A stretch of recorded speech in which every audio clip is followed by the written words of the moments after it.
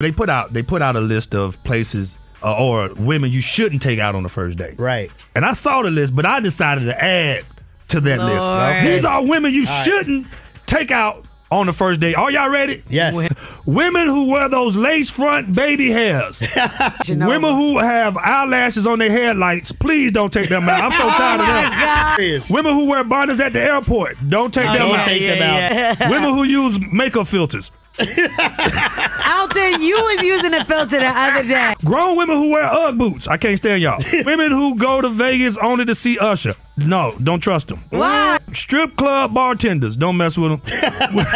They one step away from the One stage. step away. Women who use the word Period. I can't stand y'all. Y'all get on my nerves. That's a good one. That's a good one. Women who have children with double nicknames. Man or Shay Shay.